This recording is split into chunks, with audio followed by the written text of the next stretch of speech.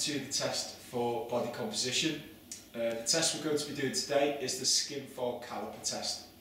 To do this test you will need a few pieces of equipment. The first piece of equipment that you will need is a skin fold caliper.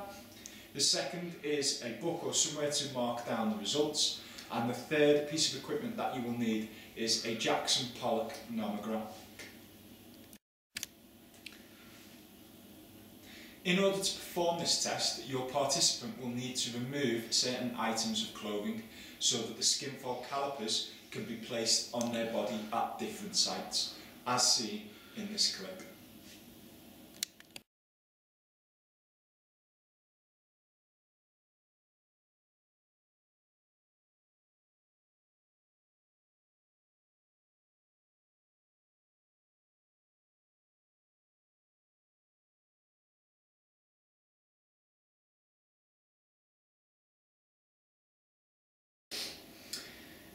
For this test, my participant, Mr. Hughes, is going to leave his clothes on, although that will affect the reliability of the scores.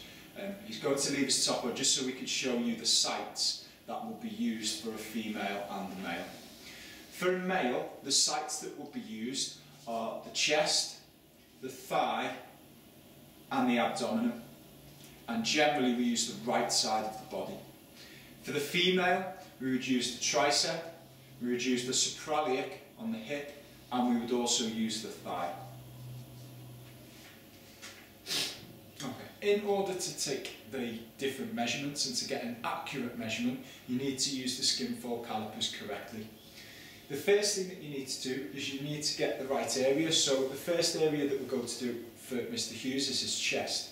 So we get Mr. Hughes to relax his right arm by the side of his body, and then we're going to take a measurement in between the armpit and the nipple, and what we're going to do is we're going to pinch, and we're going to try and pinch the fat and the skin. What you need to avoid doing is pinching the muscle as well, as this will give you an inaccurate score. Once you've taken the pinch, you then place the skin fold caliper accurately right next to the pinch, and you squeeze it,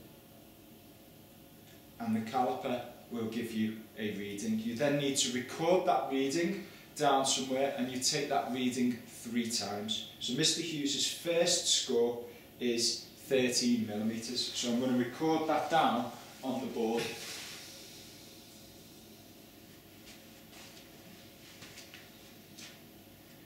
I then recalibrate the skin fold caliper and I take my second reading.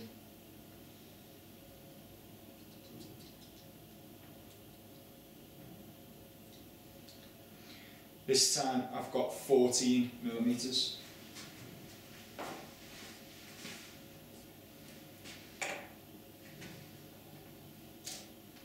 I recalibrate the equipment again, and then I take my third and final reading from the same place.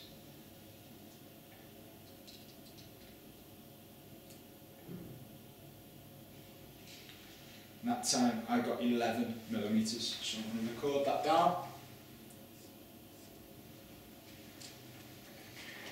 Recalibrate the equipment, and then we will do the same for the thigh and for the abdomen. Once you've got your 3 measurements for the 3 different sites, what you need to do then is you need to get an average total millimetre for each site. So for the chest we took 3 readings. I'm now going to add those 3 readings together.